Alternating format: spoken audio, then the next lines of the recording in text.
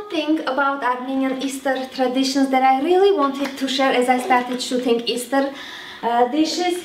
It was how we dye the Easter eggs in Armenia, how my grandma used to dye those eggs in Armenia. And as much as my children now enjoy dyeing those eggs with these artificial colors, this was the only way we knew how to dye the eggs. And I had no luck finding this simple thing, but you won't believe it. I was looking for everywhere, and finally today when I went to shop for my Easter shopping, but to buy some greens, there was this aisle for green red onions, and someone was cleaning that aisle to make space for new arrivals, as I say.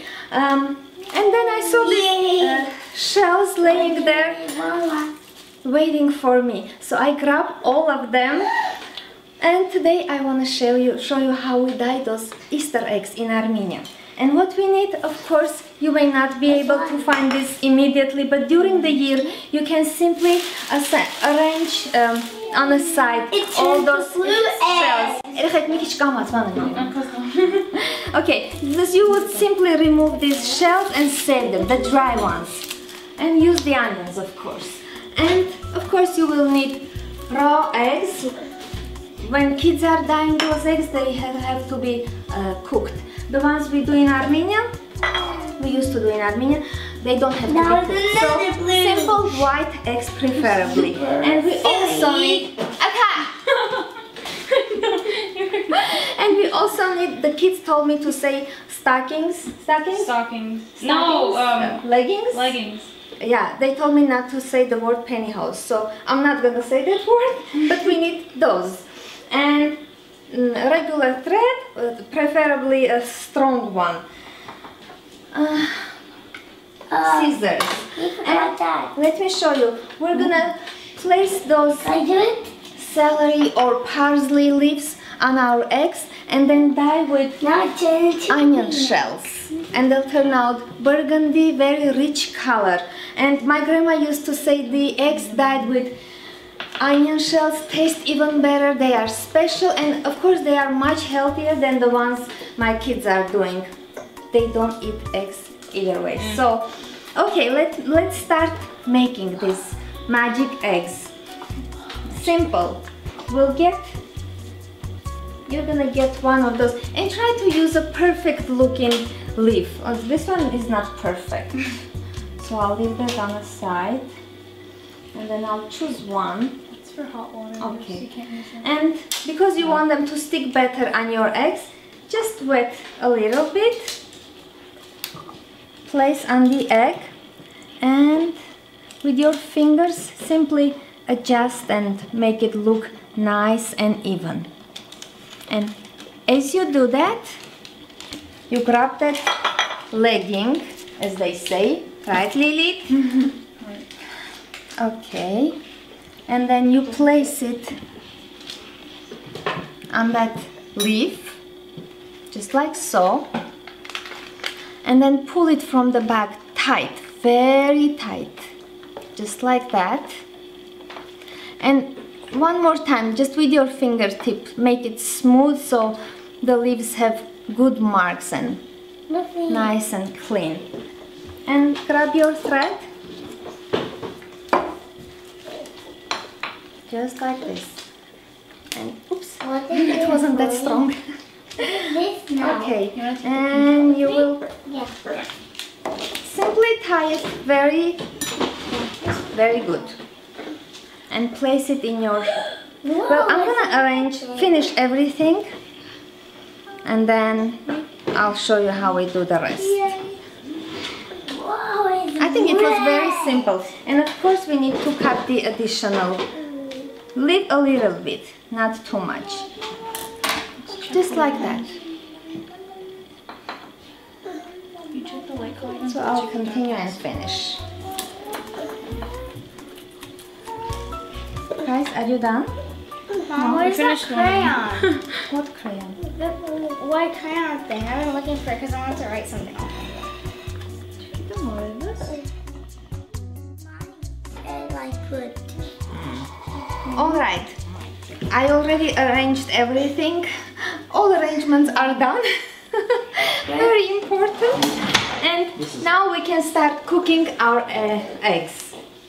Well, we're gonna simply, it's easy as that. Simply place some of those shells on the bottom,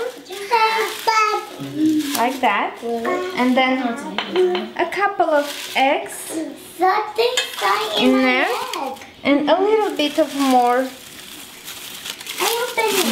of those shells, just like so. And usually when I dye my eggs, I make sure the eggs are room temperature, so when they start cooking, even though I'm gonna use cold water, so when they start cooking, they don't crack.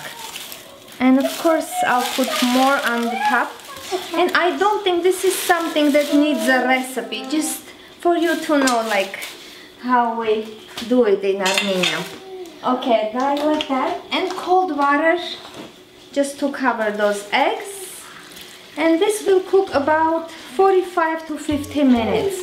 And as it's done cooking, I'm gonna turn off the heat and pour a little bit vinegar so the color is vibrant. Okay, so we'll see when the eggs are cooked.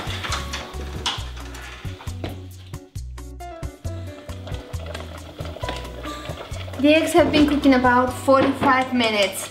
And I still want them to cook a little bit more, and I'll add just a little bit of about more than half a cup of vinegar, just to help them to have a little bit more vibrant color, because I checked and they're not turning out as vibrant as I was expecting. But this is I guess it's the quality of the onion shells, so I don't think they are as bright as they supposed to be. So I'll let them cook a little bit more and finish making my gatha. This year I came up with a traditional gatha recipe for my family. I'll be making it every year from now on.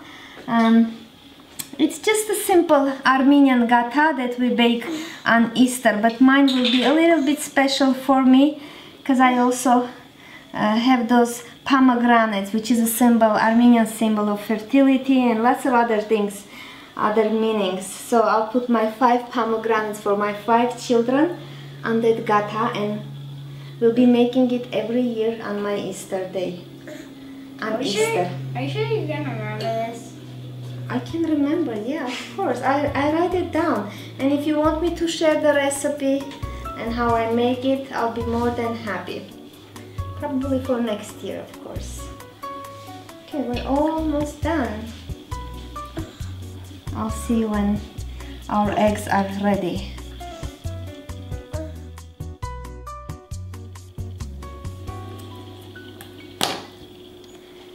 The eggs cooked about almost an hour, and they look very good. To my opinion, I think they turn out just perfect. And simply place them in cold water to cool down. Remove that stocking or legging from the egg, and then you see how perfect this looks, and allow them to dry out a little bit. And I would also suggest to lightly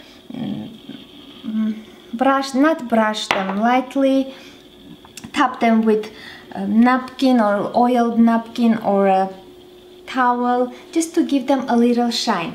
So that's it. Tomorrow is Easter, and I would like to say Happy Easter to everyone. And as we say in Armenian, Christos հարյավ է մեռելոց, օրհնյալ է հայությունը Քրիստոսի։ Բոլորիդ սուրբ զատիկը շնորհավոր, and շնորհակալ եմ որ դիտում եք։ Thank you everyone for watching. I hope you join me for my next video. I hope you like my video, subscribe to my channel, and Happy Easter everyone. See you soon.